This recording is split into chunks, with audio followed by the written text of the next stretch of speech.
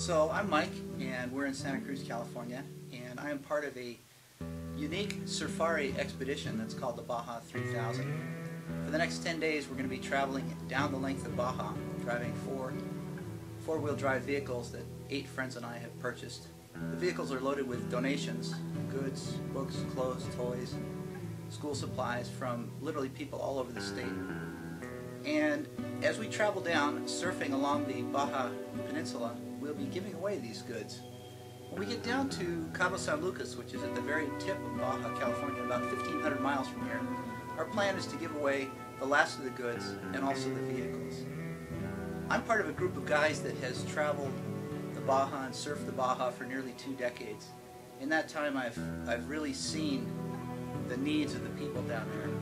Something like 35% of the people in Baja officially live in extreme poverty.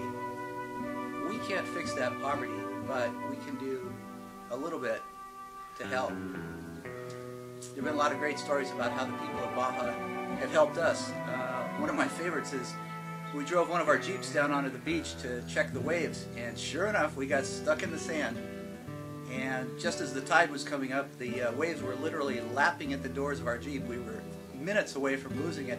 Out of nowhere, in the desert, some Mexican fellows with a strong pickup truck came and pulled us out and literally saved our bacon right at the very last minute.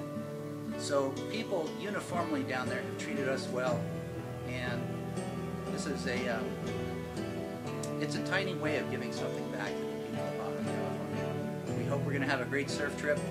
There's a lot of obstacles to overcome in addition to getting stuck, but the people are warm and friendly. I love surfing with my friends. The waves are great down there, so wish us a good trip. Muchas gracias.